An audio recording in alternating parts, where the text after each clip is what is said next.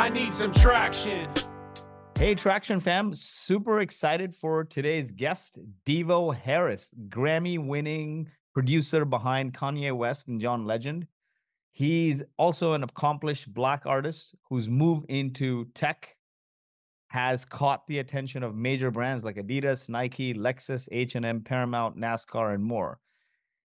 And Devo transitioned from rap and R&B legend to impressive tech exec. His company, Adventr, leverages AI and patent audio technology to give viewers a choose-your-own adventure-style interaction with commercials, movies, and games. So super excited to get right into it. I think you're a Wharton grad as well, right? Before you went into music and before you became an entrepreneur. I guess you're always an entrepreneur. So let's dive into your story from like childhood to Wharton to music to then becoming an entrepreneur. What was that journey like? It's long and arduous and fun. Where did you grow up, by the way? I'm an Army brat, so I grew up everywhere. Both my mother and father were in the Army, and so I grew up throughout the South and the Midwest of America. But a lot of my growing up was in Germany. Oh, wow. So I spent probably like 6 years, in elementary school, really in Germany. I used to speak German and all that. It's a great skill to learn multiple languages. I was born in Kuwait. I was a refugee of the Gulf War in the 90s. You probably remember that time. And we made our way to Canada, and then after engineering, moved to the US. So not familiar with the lives you live, but I've seen the Army very closely as they came to rescue us through the camps. So what led you to then eventually Wharton, and how did the whole Kanye West, John Legend thing happen? Sure. I'll try to condense this, but as a child, I always saw myself as a businessman. I don't even know what that meant at the time. I just saw myself in a suit and with a briefcase, and I wanted to work in a way so that my intelligence and that my ability to measure risk would be I'd be directly compensated based on my intelligence and risk tolerance, whatever that means. And so as I grew up, that felt like business in the widest sense. And so I looked into what's the best business school in the world, found Wharton, which is in Philadelphia, and I have a bunch of family in Philadelphia. So I said, that's where I'll go. I lived in Kansas City at that time. I applied to Wharton, got in. That's the only school I applied to. And so went there and had a great time and learned a lot about building businesses and building relationships and there's just a big change for me moving to the East Coast and being around like a lot of smart people and motivated people. So did that. I met lifelong friends, and when I was younger, I used to sing and I played sports. And then when I went to college, I hadn't sang for a couple of years, but I tried out for this a cappella group in college. Didn't make the group, but all the friends that I was starting to hang out with, they all were typically involved in some sort of music. They were rappers or singers or guitarists or something. And so I still wanted to be in music. So I said, well, no one in the crew is a DJ. So I started to DJ. Became a DJ at Penn, graduated. And whenever I graduated high school, my grandmother had came to Kansas City and said, hey, let's go meet your cousin. He's graduating in a couple of days. Never met my cousin before, but my mom convinced me to go meet this cousin in Chicago. And so traveled up after my graduation, met my cousin, went to his graduation. His name was Kanye West. And so from there, we had a great time, hung out for a few days. I went off to Penn, didn't talk to him for 4 years. And then after I graduated, and I moved to New York with my college friends. And after a while, one of my aunts had contacted me and said, oh, remember that cousin that you met a few years ago when you graduated? He just moved to New Jersey. You should connect with him. And I enjoyed whenever we had hung out years ago. So I hit him up and I was like, hey, it's your cousin, and if you're going to be in New York, come by my apartment. He came by that day, and he was telling me how he's working with Jay-Z and just all these crazy things that were, to me, was like, wow, this is just some whole bizarro world that you're talking about. But I thought he was super talented, and he was really working hard, and that's how I started working with Kanye. What year was this? Man, this was a while ago. This was probably 2001, I want to say. Oh, that's a long time ago. So, my wife grew up in New Jersey and then did her residency at Drexel in Philly, Yeah. and so I was running sales and marketing for Ticketly, which is a startup that came out of Wharton there, and John Legend was an advisor. So maybe there's some common connection. Yes, yes. I remember that company. I remember John being involved with it.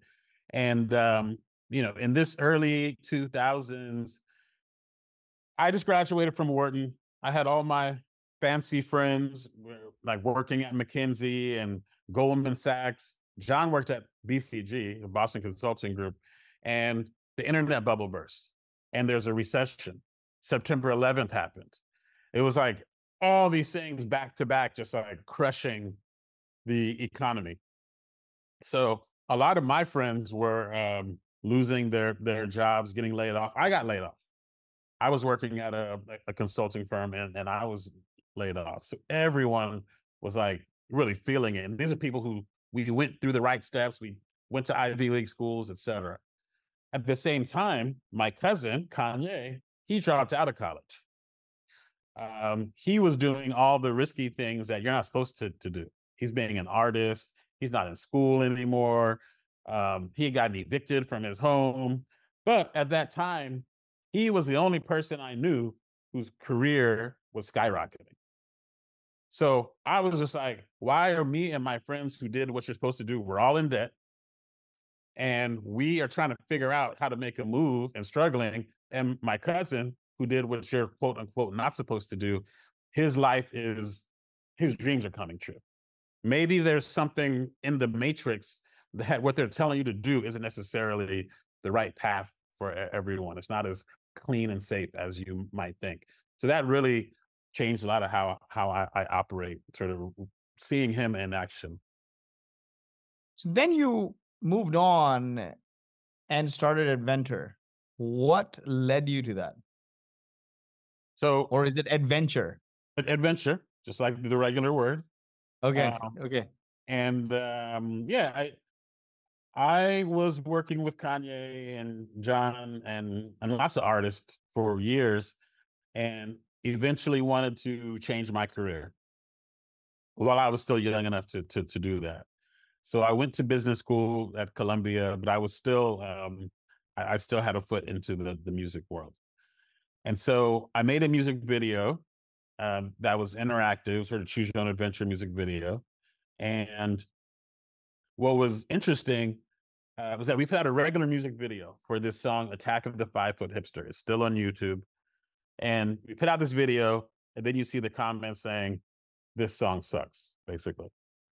And it was like rock rap combination. And the next week we put out the exact same video, but this one was interactive. So the first version we put out was just regular traditional video. The second one was the exact same visual content, exact same music, except there was a few points where you could choose which scene you would see next. That version, you see the comments saying, "Oh man, this song is awesome. This is going to be a hit. I love this song." It's the exact same song that people said sucked the previous week. And they were going to our website and buying the music that second week. They weren't the previous week. So it was like night and day how that same song was received and how it sold based on how it was delivered.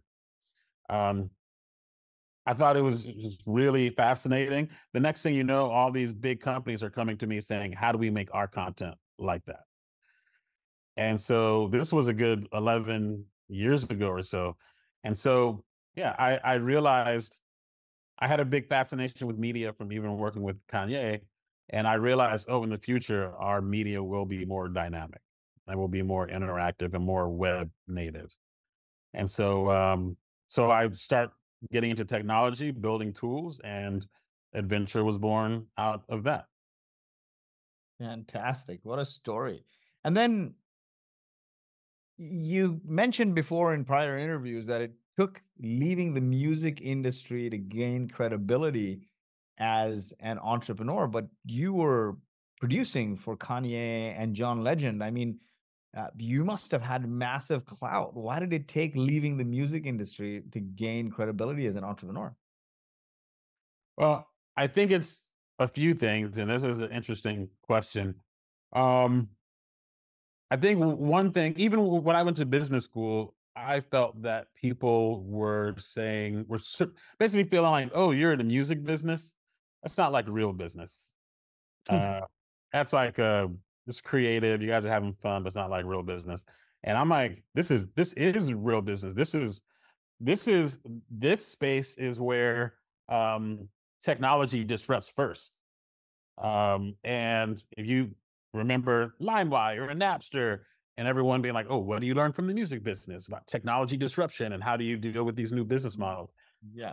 Music is creating culture, creating trends. So from a marketing perspective, what does that look like? Like, I'm in my business school classes taking a marketing course, and there's like a 70-year-old professor telling me about marketing, and then I leave there to go meet with Kanye and then plan how we're putting out a global takeover album. They're very different strategies. I would argue that the Kanye conversation is a lot more relevant to today's marketing. So, so that's one thing, but I also think that the bigger thing is Black music. So if you like I remember there was there's a company that competed with us early on, and they were from Israel, and the leader of that company was a musician in Israel. And there was some like I'd go to investor meetings and whatnot. People would be like, "Oh, this guy, he's a rock star in Israel. Oh my God, it's so great." That's one thing. The founder of Patreon is a musician, but they're not Black music people. And the lens through which rap and hip hop is viewed is a little it's not the same credibility as other artistic formats. So when I go to meet my lawyer, top tech lawyer in New York, many years ago, and I'm like, I want to do this, and he's like, look, no one's going to invest in you. They're going to want to get a beer with you and hear your cool stories. No one's going to give a dollar to you. You're too different. Your story's too different. You look too different. It doesn't matter. It doesn't match any of the patterns that people see on the capital side. So I had to literally like disassociate from music over years and become a technology person as opposed to a quote unquote music person. I'm just a growth and builder. I don't care if it's music or furniture or technology. But a lot of my counterparts who did not look like me, who did not have the level of success of me, who had never built anything, they were able to receive backing a lot easier. So Um, you had to shed sort of the the baggage that comes with being a music exec, but nonetheless, being a producer in that industry probably taught you a few lessons that helped you big time as an entrepreneur, right? What were the top things you learned as an entrepreneur that helped you in your journey to Adventr? yeah, I didn't know it was called entrepreneurship when we started, but when I started working with Kanye, he didn't have a record deal, and we built that whole presence. Eventually, he got a record deal, and that was great. And then we built good music that didn't exist. Like I signed John Legend to be our first artist. We built that from nothing. So I've built multiple multi-million dollar sort of operations from scratch, but that was not that wasn't really appreciated back then. I think now is a little different.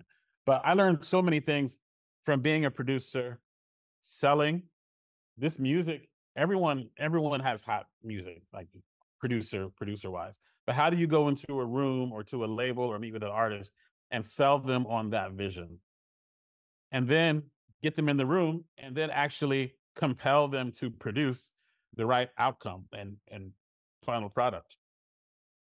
How do you build teams? How do you price?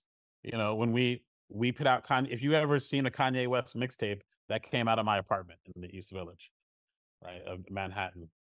How do we price that? We would go to wholesalers and from day one establish a price point that was higher than normal. And they'd say, well, why are you trying to charge us more for this new artist that no one's ever heard of?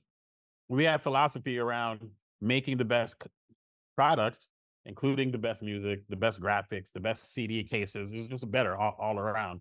And we're going to charge more for it. And it worked. So remixing, you know, taking things that exist and updating them for the current market. That's how we made our music. That's how a lot of companies, including tech companies, make their products.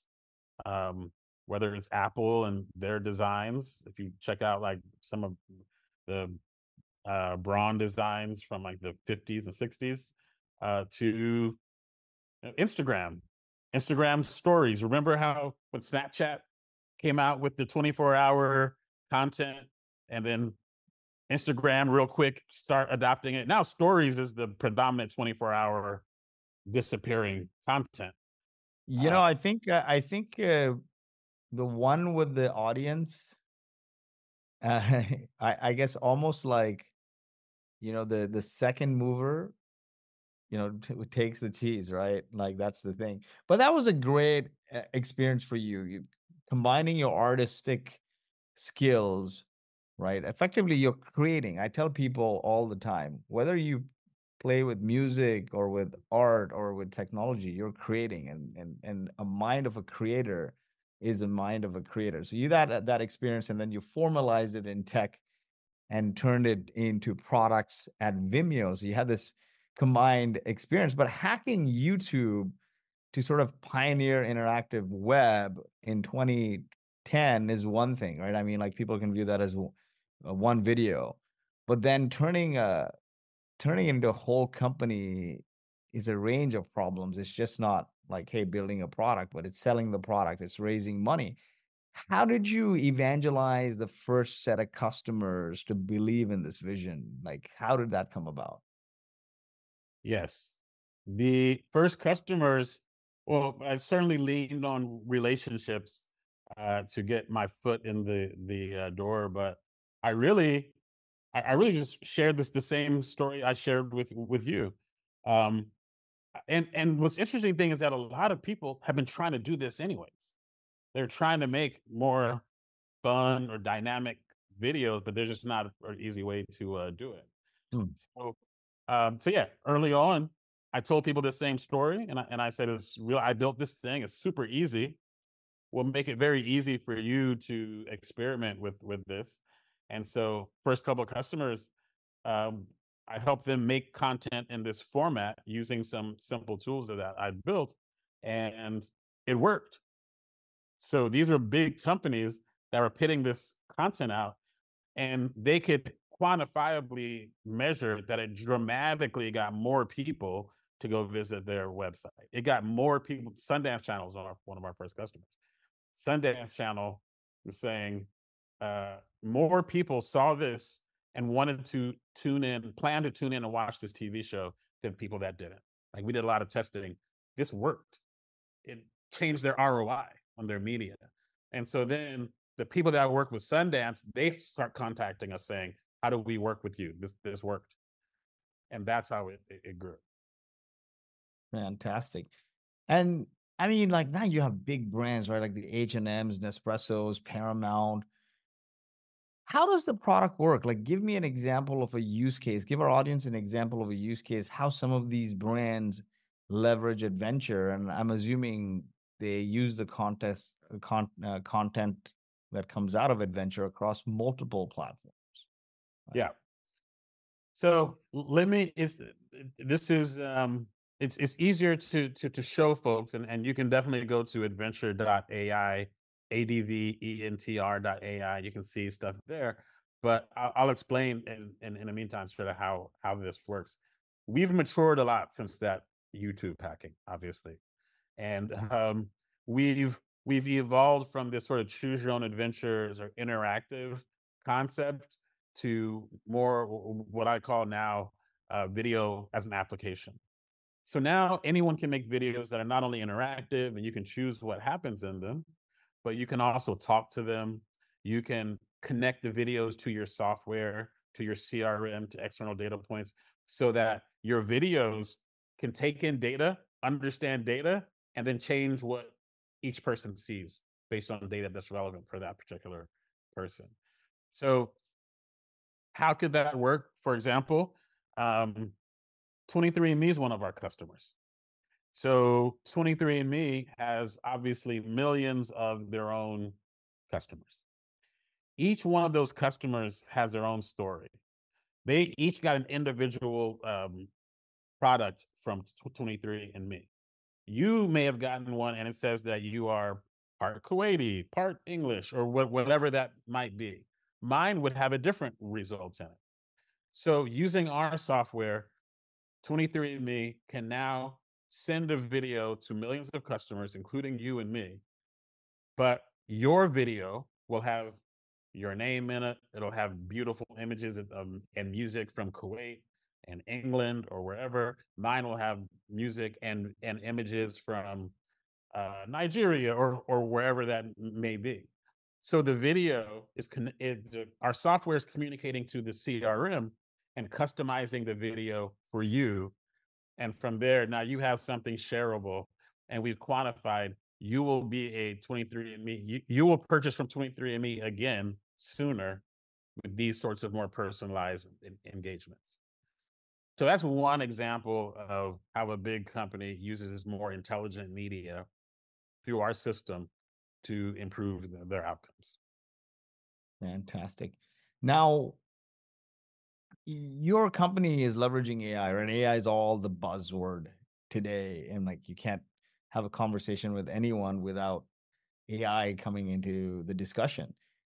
And so how are you leveraging AI more specifically, right? Like, yeah, you've created gamified and playable media experiences using your technology. And so give us some specific examples of its impact on, say, commercials and games and movies. I mean, the name of the game is engagement. We're in the age of micro content where I think like even like in on social, it went from like 60 seconds to like 30 seconds and now they're 10, 15 seconds. Like people attention spans are going down. You got to get them in the first couple seconds almost for them to stay hooked.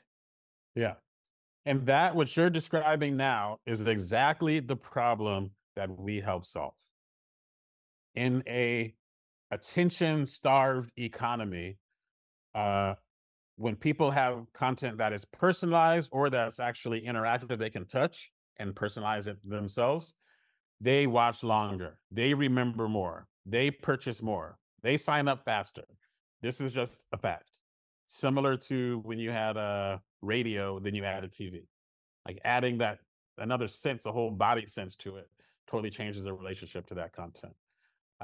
So in terms of AI, um, there's a scene in this movie, Minority Report, one of my favorite movies, where Tom Cruise walks into the Gap store, and the store, they scan his eyes, and then a hologram pops up and gives him personalized one-to-one, hey, welcome back. How did those tank tops work out for you?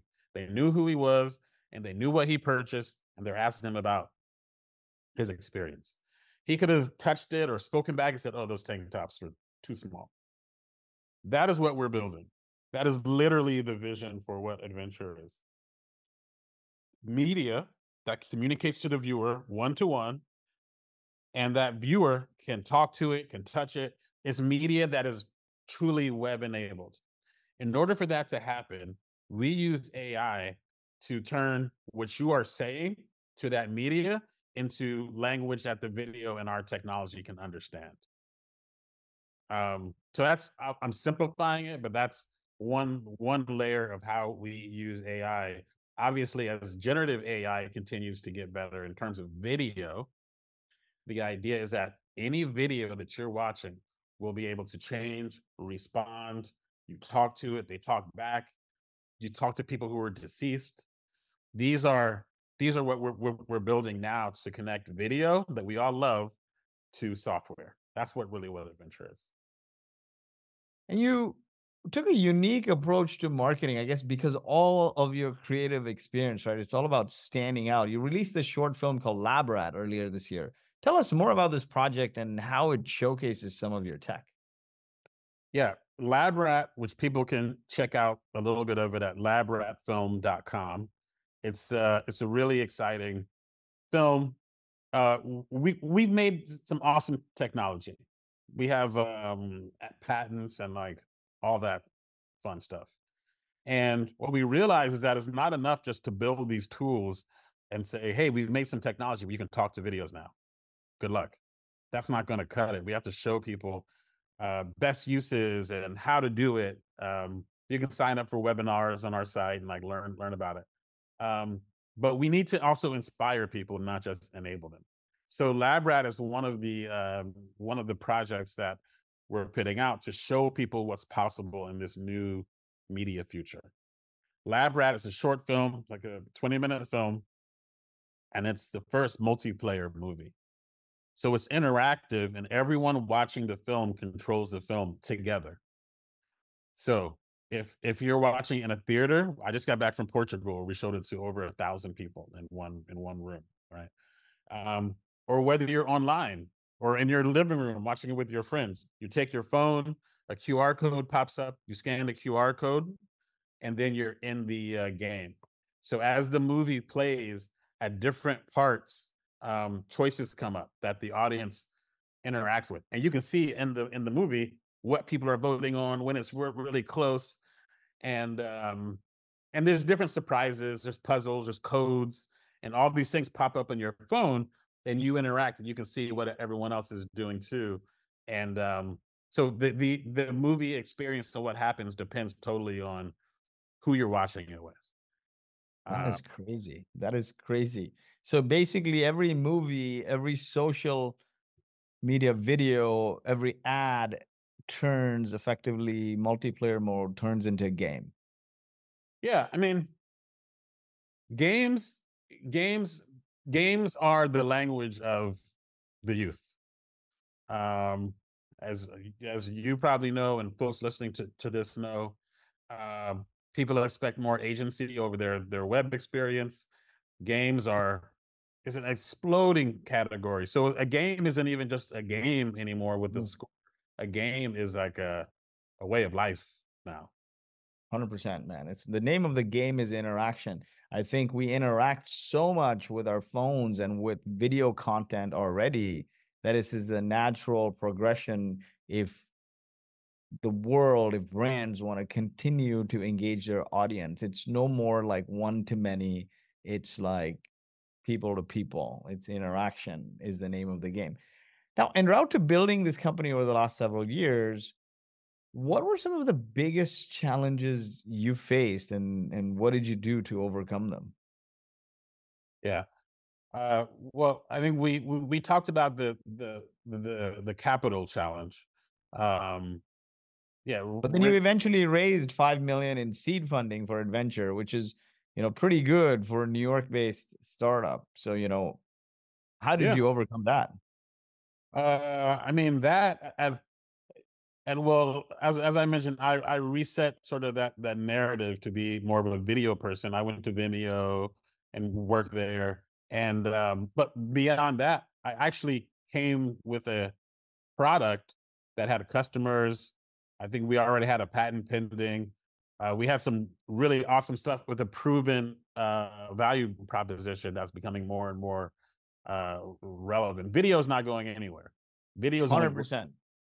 um, Gary Vaynerchuk called us in, what was it, 2004? He said video, he was like all up on video. He said video is going to explode. If you don't jump on it, you're going to regret it. This was 2004 when he was, doing the wine library stuff, and that Uh, trend played on, right? yeah, yeah. And I'm telling you, the things we're talking about today, video being just more dynamic and being more connected and intelligent. It seems interesting now. 5, 10 years from now, this will be standard. Of course, if you think about making one video and then I'm going to send it to millions of people and hope that they like it, and hope it works for me, that's kind of crazy on the internet. Um, and so that's a paradigm that someone is going to shift, and why not have it be us? Yesterday's innovation always becomes tomorrow's commodity, man. You see, we don't say .com anymore. We don't say social company anymore. We don't say cloud. We don't say mobile. And the same thing, you won't say AI anymore, right? I think these things will become embedded. And as people try to bake through attention, like with 80, the similarities with like websites, right? Like people put Yes. on multiple versions of websites to A/B test what's going to work and what's going to not resonate with the audience. They do the same with ads. And video is just a form of the most engaging content one can interact with because it's become part of our life. If you look at people spend so much time, I think the stat was something like how much video content does one scroll across like an Insta or Snapchat, TikTok, Oh or yeah. Shorts feed. It's like a skyscraper, right? Per Oh yeah. day. The average Man, American watches over 5 hours of video a day. Like yeah. So that's insane. The over 80% of web traffic, just the web going around you, is video. We're on video right now. Like YouTube, Netflix, that's what the internet is video. But we're still using this sort of dated, yeah, we're just gonna make one version. Good luck. Everybody dig into it. And so yeah, we're moving, we're in a video first world. Every social media platform focuses on video. Every brand uses video. Um, but how do we make it more efficient? How do we make it capture people's attention more? And how do we make it so that, if I want to sell you this phone, and selling is one thing, but let's just talk about selling something for now. Typically, we'll say, hey, we got these great phones. Next time you're thinking about a phone, remember this phone. On the internet, everything should be actionable. You should be able to say, hey, we got these phones. You like it? What color do you like? Oh, red? Yo, you want the red one? Okay, just say I want it and we're going to send it to you right now. That's where we're going to get to. And that requires connectivity and communication. And that's all Adventr is building that pipeline for that automation. fantastic. So, you had a hard time raising. You went out there and got some customers on the vision. And when you went back out to raise, you already had the traction. But how did you fund that first product and, getting customers, et cetera? What came first, the customers or the product? And how did you manage to fund that? And then walk us a little bit through your fundraising process once you had traction. So, aspiring entrepreneurs can take some advice from it as they're looking. Well, I self funded for quite a while, and then I raised a bit of money from family and friends, a few 100,000 there, and these are my friends largely from Wharton, who have seen they've seen me before do things that they said that's crazy. Why would you get into the rap business? And it worked out, and so I think people have some confidence from there. But They naysayed you and then you proved them wrong. And they're like, hey, listen, we don't want to miss the next thing he does. yes. And that's really, I tell people all the time, that's really one of the real benefits of going to these sorts of colleges. I don't remember much of what I learned at Wharton, but those are some of my best friends and supporters, that I did get from there, even to today. We're texting earlier today. So some of them work in my company. Um, so so that's the benefit there. But yeah, self-funding, friends and family, until I got enough momentum to where it could be an interesting story for institutions. And then Uh, for institutional, your institutional raise, that would have been much easier. Like, how did that come about? Was it the network? I mean, firmly believe, right? Your community is your currency. I'm not much of a schooler. My wife's a Stanford grad. Stanford, now she teaches medicine at Stanford. And she's the opposite of me. Like, you got to go to school. You got to go to school. And then I finally realized actually what school gives you is a network, right? It gives you a community. And I'm everything I am because of that community. My co-founder and I were best friends in college, and we built a number of companies together, failed together, and then the last one hit it well. And so I came to terms with it that it's not what you study there, it's who you meet that comes through later on in life. But nonetheless, how did those doors open for you? Like, was it the same group of people, and was it easier? Yeah. Yeah, a lot of the well, even, going back to when we started the music stuff, Kanye, I happened to have met one time. Um, and then I brought my college roommate into that mix, and he became John Legend. A lot of our early customers, my investors, they're all relationship driven. But then as we got to the institutional conversations, I was just like, I'm going to be open minded and talk with anyone credible who wants to talk to me. So I had a sales call with Gartner. Gartner had called me, like they call every business owner, and we're like, hey, we can help you do X Y Z. And and I'm like, we don't have any money to do any Gartner stuff.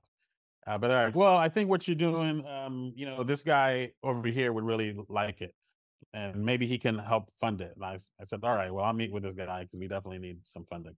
And that guy said, hey, you should talk to my buddy over here. He finances stuff, and I think he'll like this.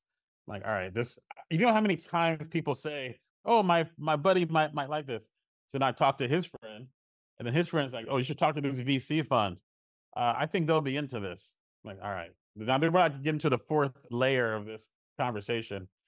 Talk to the VC fund, and after a couple of meetings, they're like, yeah, we like it, and we'll get into business with you. I was so jaded by this time with years of rejection that I was just like, yeah, okay, whatever. And I just didn't even like pay attention to it. And then the fund contacts me again. They're like, no, serious. We want to like fund this. And so that's how it started, from being open to um, conversations with credible folks. And then at that time, I ended up getting two term sheets within like a week, after I built up enough credibility and traction. You took money from both the term sheets, or how do you pick? Any advice there on picking the right investment partner? Yeah, I mean, yes, at that particular time, they were very different valuations. So they were different amounts of money for the same percentage of the company. What I was able to do is to get the smaller firm to basically co-invest with the larger firm at the larger firm's larger valuation. And of course, with the thinking that this larger firm will ideally be able to help propel us, um, and that should give some confidence to the smaller firm as well. But yeah, we ended up getting both firms on our cap table. Fantastic. As we close out here for the day, could you share some insights on the future of connected media and how you see sort of the convergence of music, AI, and technology shaping this landscape? I mean, we talked about a lot of this through our conversation, but how is Adventr adapting and viewing the future? And what do you have that's exciting that's coming out on the horizon? Yeah. Um, I think you mentioned websites earlier, and websites being dynamic and sort of flexible. And 100%, that's sort of what people expect from their web experience. Whenever websites started, websites were only the domain of like big corporations, and you had to hire a developer to make it, and it might cost you $100,000 to make a website. And people would be like, a person would never need a website, or a small business, you would never need that. Pretty quickly, we get to where now all of us have websites. Like even if it's a LinkedIn website, we have a dedicated web presence, if not many. And you can make one for free in minutes. And so, like you were saying, the innovation becomes a commodity. I would suggest that folks out there learn about this interactive media. I happen to think we have the best sort of body of work and best practices around it. You check out Adventr.ai. But I will tell you for a fact that the retail places, the media companies, stores that you shop at, they are investing in and learning about these interactive formats because they deliver more from an ROI perspective. So I highly suggest that people familiarize themselves with what is going to become normal over the next few years. For Adventr, where we sit in that is, it's been really exciting to work with these, a lot of the brands that you mentioned, which have been on a sort of transactional basis of like, Lexus is going to make this really cool interactive sort of game for the summertime to get people to sign up for this test drive. That is awesome. And they'll get more people to sign up by using our tools. The exciting thing that we're working on now is more, so let's say that's a marketing relationship. We're excited to start driving product relationships. And so that means where this technology, where there's video you can interact with, video you can talk to, video that knows who you are and is customized for you because of the data that the creator already has. That's going to be showing up more into your products. So maybe if you're playing a game on a gaming console, you're going to see something that has your name in it and says, "Hey, Jack, thanks for coming back," or whatever that is, or maybe exercise equipment. There's lots of partnerships sort of in development now that these sort of experiences are going to be built into the fabric of your everyday sort of web experience. And so that's what I'm super excited about, is this being more normalized. Fantastic, man. I truly, truly enjoyed our conversation. Dating back to, in the early 2000s, I'm an engineer, but my first job was cold calling for a startup, and I worked my journey like from cold calling to running product and sales and marketing and so on. I still remember everything I learned about marketing was from watching videos on YouTube, right? I wasn't formally educated. And one of them was Gary Vaynerchuk was a hugely bullish on the future of video. And that's only played out, right? From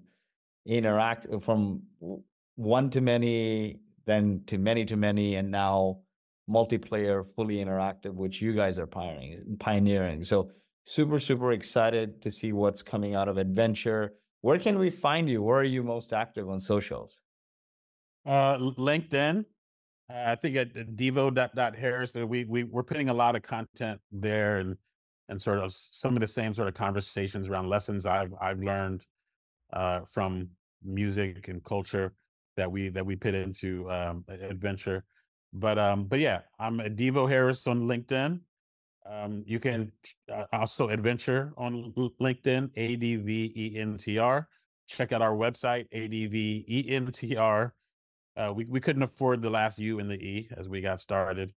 But Adventr.ai, you can see lots of stuff there. You can talk to videos and learn more about the technology there. Well, that's what I've been playing with your website. It's pretty cool, actually. Yes. We're revamping it now to be a lot more sort of ROI focused, but it's a lot easier for people to see and play with stuff there. So you can always reach out on LinkedIn or on Instagram, Spring Steezy, my rapper name. On Instagram, your handle is Spring Steezy. Yes, Devo Springsteen was my producer name. I won all my Grammys, and music stuff was there. So we still have fun with that name. Awesome. I will follow you there. I think I followed Devo Harris, but I'll follow Spring Steezy on Instagram. Okay, awesome. This was a great conversation, man. Wishing you huge success in changing the way brands and humans interact with one another. We have video content. Thank you so much. Thank you.